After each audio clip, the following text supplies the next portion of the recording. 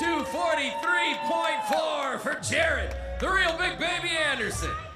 Well, it was weigh-in day at the Huntington Center ahead of tomorrow night's fight between Jared the Big Baby Anderson and Prince Charles Martin. And while purely ceremonial for the main event and co-feature, weigh-in did matter for the undercard, including Toledo's own DeAndre Ware and Tyler McCreary, who did both make the cut.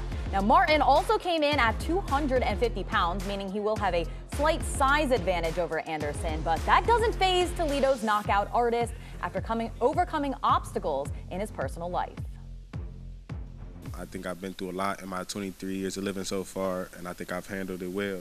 You know, I hear it all the time from people. My older brother who locked up in prison, out of everything he done been through, for him to tell me I'm probably one of the strongest people that he knew, you know what I'm saying? That meant a lot to me. Since I was a kid, I've always been one of the kids who was the most problems, that had the most issues. So for me to be on this stage, you know, and representing my city well, and everybody come out to see me, it's a lot, you know what I'm saying? I'm just overwhelmed with it. Anderson's heart isn't the only aspect that impresses his opponents, as Rafael Octagiuri got the chance to spar with him over the summer and had plenty of positives to take away. For his size, he has a lot of power, a lot of speed. The condition is amazing.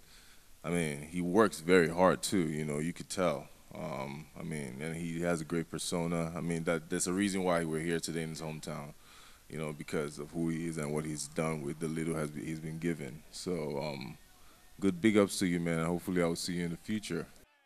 Sounds like some fighting words to me, but that can be settled in the ring another day. The fights will start tomorrow from the Huntington Center at 6:15.